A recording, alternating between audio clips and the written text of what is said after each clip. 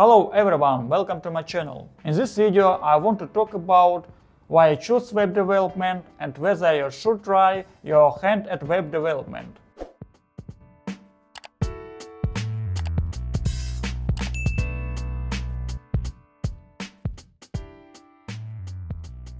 Nowadays, almost every business has an information website where you can learn more about the company, the service they provide, and so on. Also, there are many manufacturing companies around the world that need to sell their products. You can create anything from a simple business card website to a large online store like Amazon.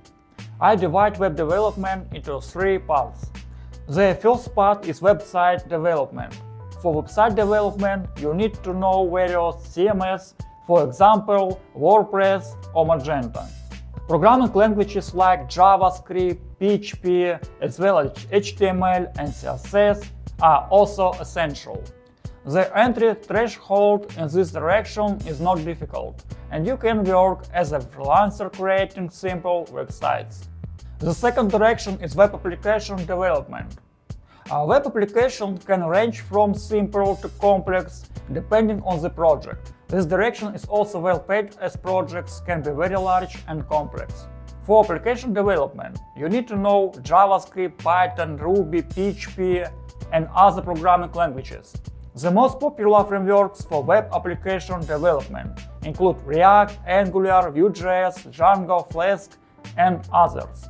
The third direction is mobile application development. Developing applications for iOS and creating applications for Android. For iOS development, the Swift programming language is used. And for Android development, programming languages such as JavaScript, Java, Kotlin, and so on. As we can see, web development has many directions. Also, web developers are in high demand in the job market, which can be seen on LinkedIn. I primarily use the JavaScript programming language.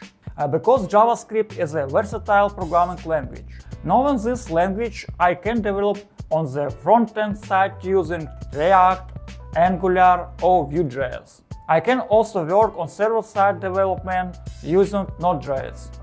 I like web development because it's not just about writing code, it's about automating business processes. When you create something and then many people use it, isn't that cool? To understand which direction to choose, you need to try. Thank you for watching, subscribe to my channel, see you in the next video, bye!